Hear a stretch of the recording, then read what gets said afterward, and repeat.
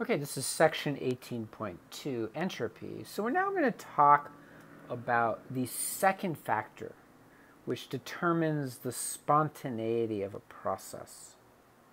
Again, the spontaneity is essentially the tendency of something to occur under a set of conditions. For example, if you drop a ball, it tends to fall down. That's a spontaneous process. If you release a ball, it doesn't tend to fall up. That would be a non-spontaneous process. If we take a gas and confine it in a balloon and then pop that balloon, the gas will have a tendency to spread out into the room. That's a spontaneous process. However, a gas does not tend to coalesce or condense from a room into a balloon if you open the balloon up. That's a non-spontaneous process. So the issue is spontaneity. Entropy. Entropy is really a measure, a statistical interpretation of this would be that entropy is a measure of the dispersion of energy.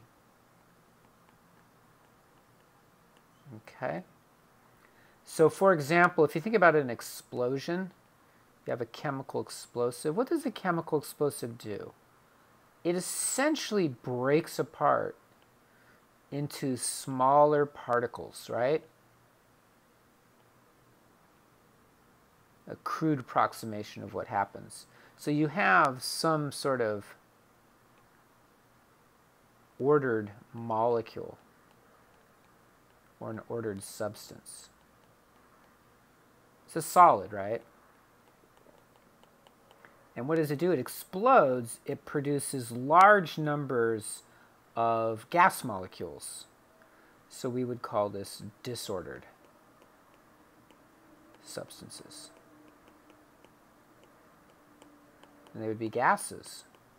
So for example, if we take, let's take trinitrotoluene. Let's try trinitrotoluene. C7H3 and 3O6. Okay, let me show you the molecule here.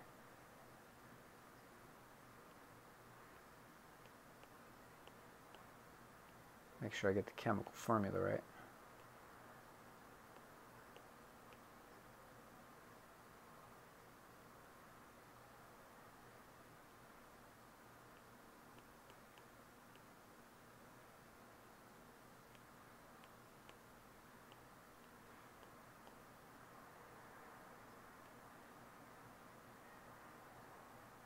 Oops.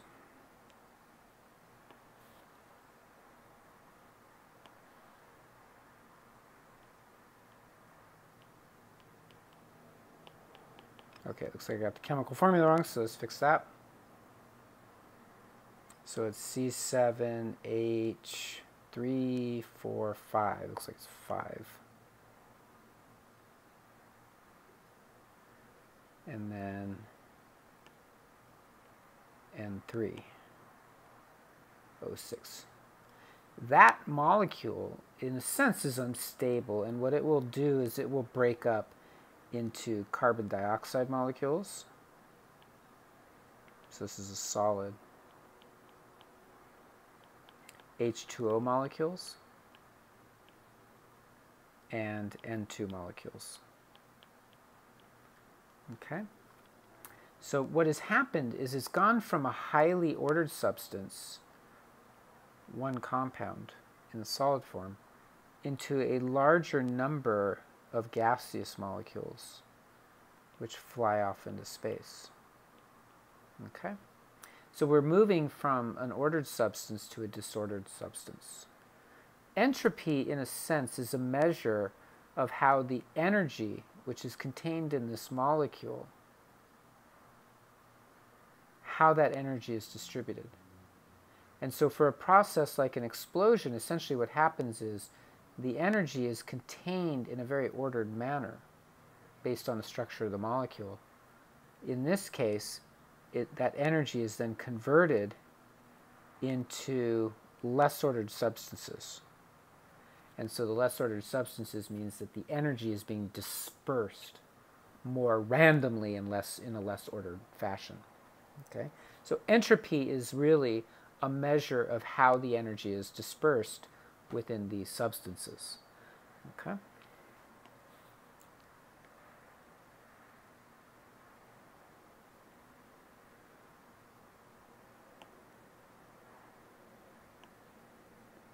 Now, in general, in chemistry, when we deal with entropy, one of the ways we deal with it is through what we call positional entropy. Meaning, it's not that easy to measure the energies and how the energies are distributed, but essentially the distribution of energies, the dispersion of energy, tracks with the positions of the atoms and the molecules that we're studying. So for example, if I take a collection of gas molecules and confine them into a small space, so all those gas molecules are in there, we would say that the molecules are confined into a very narrow space. Therefore, their energies are confined to a very narrow distribution. So if you were to measure the energies of these molecules, so I'm going to put energy on the x-axis, and then this is the number of molecules on the y-axis, you would have a very narrow distribution of energies. So we would say this is a low entropy. Okay? But now suppose I open up this first little doorway here, and then suddenly those molecules expand into a larger volume, right? Now what would happen is the dispersion of this energy would become much more broad, right? So there would be all kinds of energies that these molecules could exist at. So what we're doing is we're tracking their positions, but relating that to energy because they're, in some sense, connected to each other. So in this case, we would say this is a larger or greater entropy. Okay, so we're measuring the positions, but we're relating that to entropy. And then suppose I open up this second door here, and so now these molecules are free to spread out all the way across. Okay, well now we're really opening up all kinds of possibilities for these energies, and it's going to be very broad distribution, right? So this would be even greater. Of the three, this would be the largest entropy. Okay? So when I say positional entropy, what I mean is if we allow molecules to have a wide range of possible positions and orientations, that would correspond to a large entropy. If they're confined to a very small space and very little freedom to move, that would correspond to a very low entropy. And you can actually quantify it. Boltzmann actually quantified it with a very simple equation.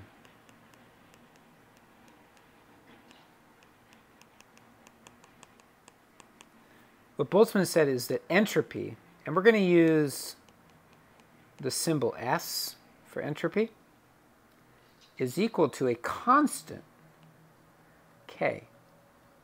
That's not the rate constant from kinetics, although it is, in a sense, there is a relation between them. This is what's called the Boltzmann constant. This constant times the natural log of the number of possible positions in the state that we're looking at is a mathematical definition of entropy. And this Boltzmann constant has been measured experimentally and is equal to 1.38 times 10 to the minus 23 joules per Kelvin. Okay? That's called the Boltzmann constant.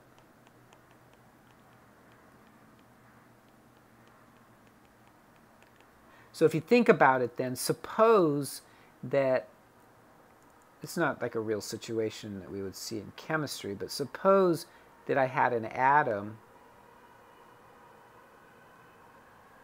and that atom could lie in 4 possible states. It could be in state 1,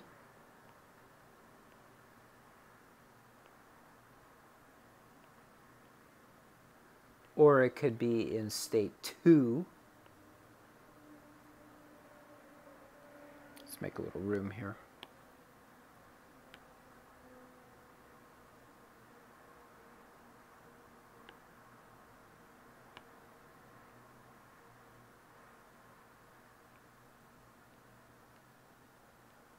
The atom could hop over here and be in state 3.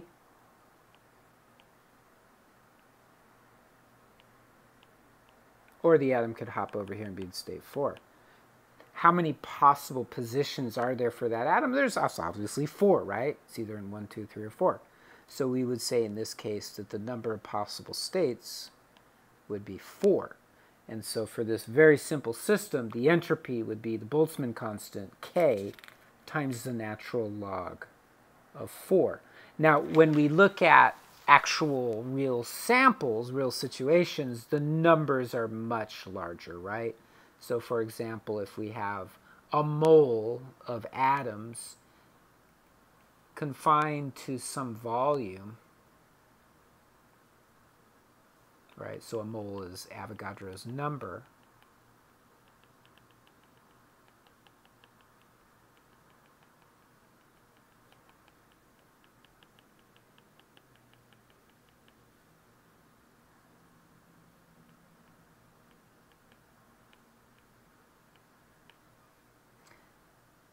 That's a very large number, right? So that's a more realistic situation. In chemistry is that we have these large numbers.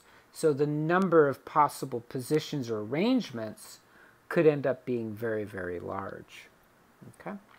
So that is a way of thinking about entropy, as we'll see as we move on through the next sections.